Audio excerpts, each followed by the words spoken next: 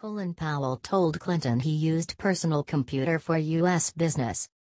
Former Secretary of State Colin Powell told Hillary Clinton in 2009 that he used a personal computer attached to a private phone line to do business with foreign leaders and State Department officials, and was generally scornful of the notion that his mobile devices might be accessed by spies, according to an email exchange released by U.S. Representative Elijah Cummings, Democrat Maryland, on Wednesday.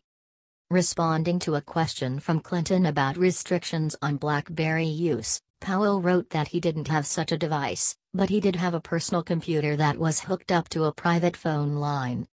So I could communicate with a wide range of friends directly without it going through the State Department servers, Powell wrote.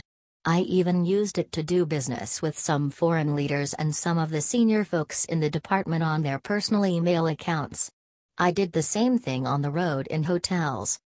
According to a report by the State Department's Inspector General, Powell had already acknowledged using a laptop on a private line and sending notes to ambassadors and foreign ministers via personal email, and a representative said he did not retain or print those emails.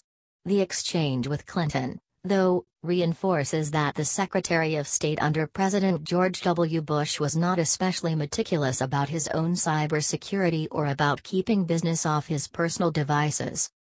Clinton's presidential campaign has been dogged by her own use of a private email server while she was Secretary of State, a practice notably different from Powell's in that she kept the server in the basement of her home. Although FBI Director James Comey recommended in July that she not be charged in connection with the case, he said she and her aides had been extremely careless in their handling of classified information. Republicans have since pushed for more details on the probe.